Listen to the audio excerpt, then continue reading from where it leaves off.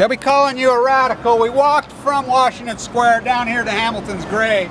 As you can see, it's covered up. But every time this country has got in economic trouble, social trouble, everybody has always gone back to Alexander Hamilton.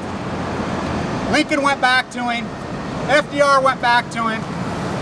The Tariff Act of 1789 was not based on protectionism, though the word says to incentivize buying homemade goods. So this free market fairy tale Ayn Rand philosophy we have, and you say, how does this tie into nuclearism? This ties all the way into nuclear because this comes to a morality issue. The truth.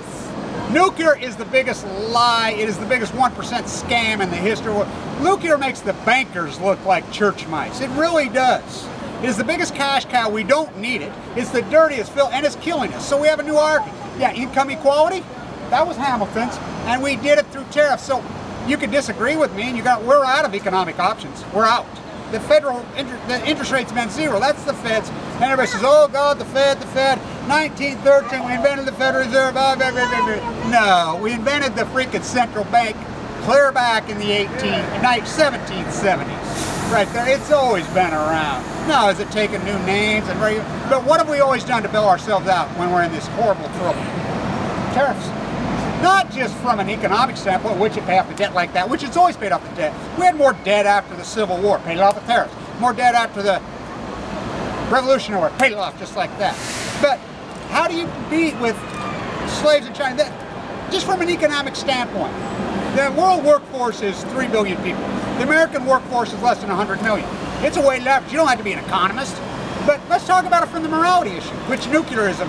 You think about Megan Rice, she could have picked anything she wanted. You know, in the Occupy movement, they told the tale, but we're about answers. We're about detailing. You say, oh, how will tariffs fix nuclearism? It all is a culprit funnel who powers up. The funnel's getting smaller and smaller. The same people who own the nuclear power plants are the bankers. They're the JP Morgan. They're the exact same people.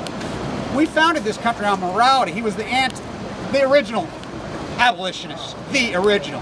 Even Harriet Beecher Stowe, it was Hamilton who inspired him. But, you know, Lincoln, it was Hamilton who inspired him. I mean, he took a bullet for this. He died for this. But he was not formally educated. He wasn't, and he was New York City.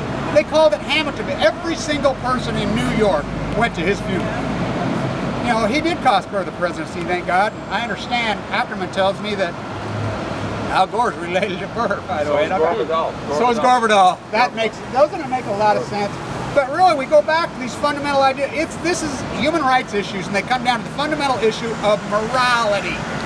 Not in the morality of these Ted Cruz and Lee and these purity, phony, hairspray, neocon assholes who say, oh, God, God, God, God. Those phony line fuckers are devils in hairspray. No, morality comes back to human rights. The experiment of America. To have the right to a fair job at a fair wage and not have to compete against slaves. You don't just make that up. They're not going to do that. You have to do it. Hamilton says, we're putting tariffs. They're not going to bring exploited Chinese goods into this country. The East India Company, which is the Walmart of this today, you think it's different? Oh, we flattened up the world. Bullshit. They were doing it then.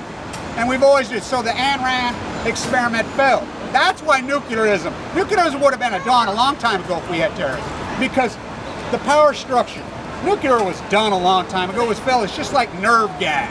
We have it, we don't use it. We put that away 100 years ago. Just because we have nuclear, we put it away. But these guys have such power over you because they can. Here, let me pull the camera on our little crew here. These guys. Well, I made them walk all the way down here, by the way, today. They probably want to take my socks off. Yeah, I mean, I told them we was going for a little walk. They didn't realize it was a marathon. 10 miles. They're mad at me, but 10 miles. Yeah, well, even the poor 2-year-old, we took him on a marathon. You're gonna have to carry us back now. But we have answers with nuclearism. Shut them all down. A national policy to get rid of the waste. We get the best scientists in the world. We get the best minds in the world. And we get them together, and we put a national program to get rid of nuclearism. Megan Rice knows what she's doing. Stay untuned.